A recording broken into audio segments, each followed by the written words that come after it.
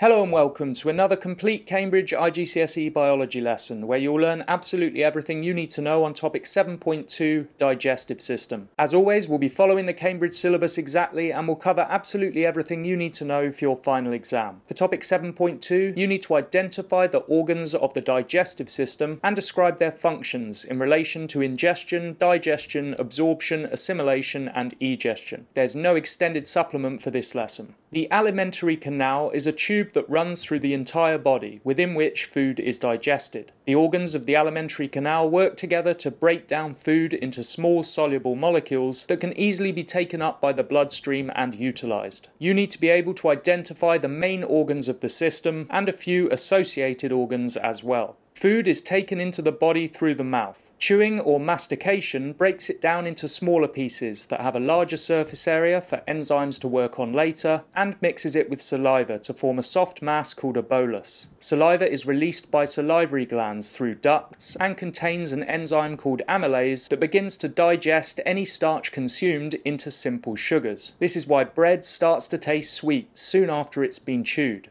The bolus is moved to the back of the mouth by the tongue and swallowed. It then moves over the epiglottis, a flap that prevents food from entering the windpipe, and into the oesophagus, a muscular tube which forces food into the stomach by peristalsis. Peristalsis is caused by a wave of contractions in the muscular walls of the esophagus that occur just above the bolus, squeezing it down through the tube. The stomach has glands in its lining that secrete gastric juice containing protein-digesting enzymes called proteases. The lining also releases hydrochloric acid that helps to maintain optimum pH conditions for the enzymes and kill harmful organisms like bacteria. The muscular walls of the stomach contract, squeezing and churning food to help liquefy it in preparation for the next stage. From the stomach, the liquid products pass through a valve and into the duodenum, the first part of the small intestine. The duodenum receives pancreatic juice from the pancreas and bile for the emulsification of fats. Bile is made in the liver and stored in the gallbladder. Pancreatic juice contains amylases, proteins and lipases for the breakdown of carbohydrates, proteins and fats, as well as a substance called sodium hydrogen carbonate. This neutralizes the acidic liquid from the stomach, allowing the pancreatic enzymes to function optimally. Next, food moves into the second part of the small intestine called the ileum.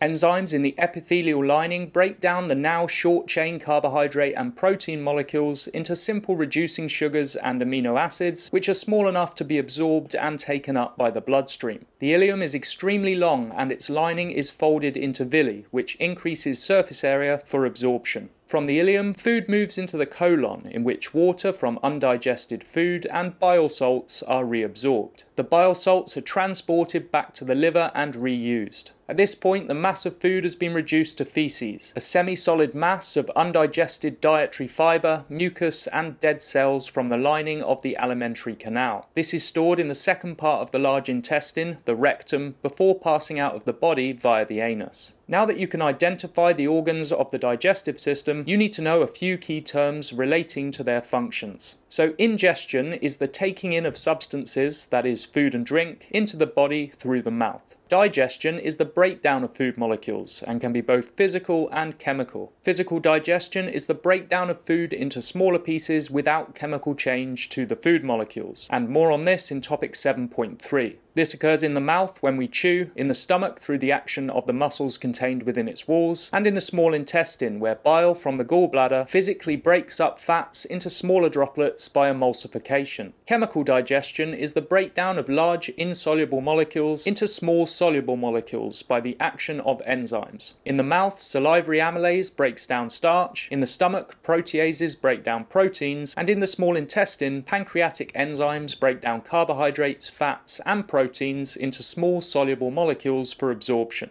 Absorption is the movement of nutrients from the intestines into the blood, and this mostly takes place in the ileum. Assimilation is the movement of digested food molecules into the cells of the body from where they are used. For example, in the liver, excess glucose is converted into glycogen for storage or broken down through respiration, and amino acids are used to build new proteins. Finally, egestion is the passing out of food that has not been digested or absorbed as feces through the anus. Well done, you've just covered absolutely everything you need to know on topic 7.2 digestive system. If you enjoyed this video, I'd really appreciate your subscription, and I'll see you next time for topic 7.3 physical digestion.